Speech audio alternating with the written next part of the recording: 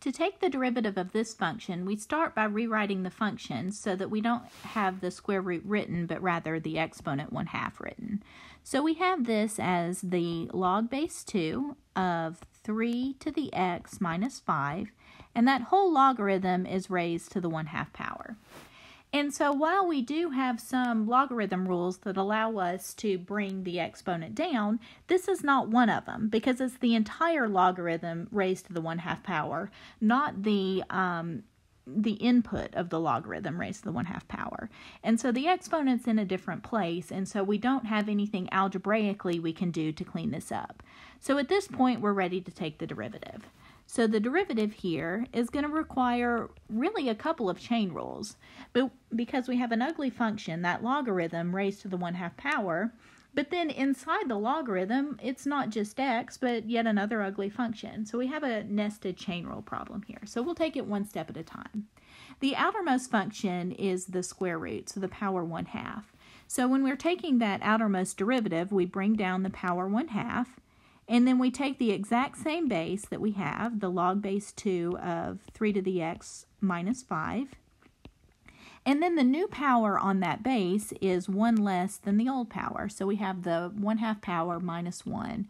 And I'm going to write that minus 1 as minus 2/2.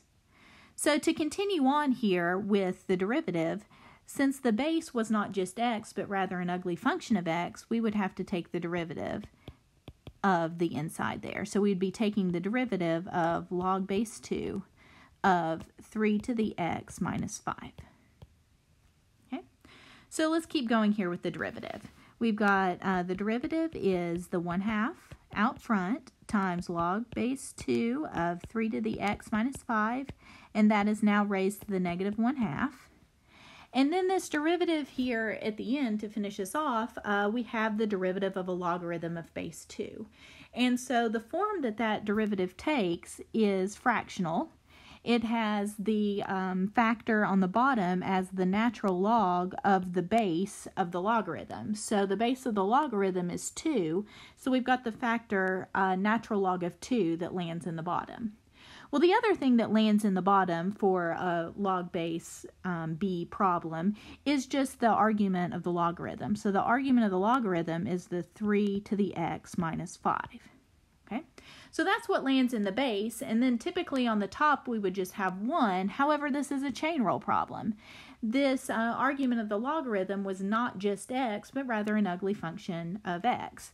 And so really we still have yet another chain rule that we have to multiply by the derivative of that argument. So d dx of 3 to the x minus 5. And finally then we have finished the nested chain if we'll just take that final derivative.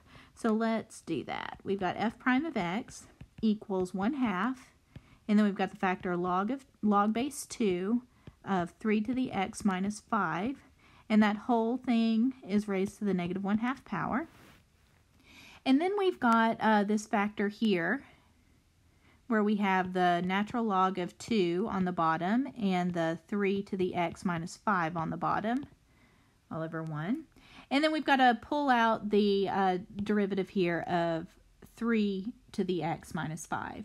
So the derivative of 3 to the x is the derivative of an exponential base b, and so that form is the natural log of the base, again, so it would be the natural log of 3 in this case, times itself, 3 to the x.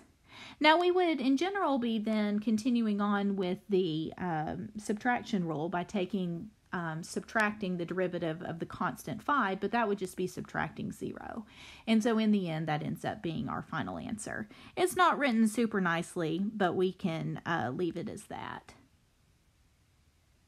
for our final answer.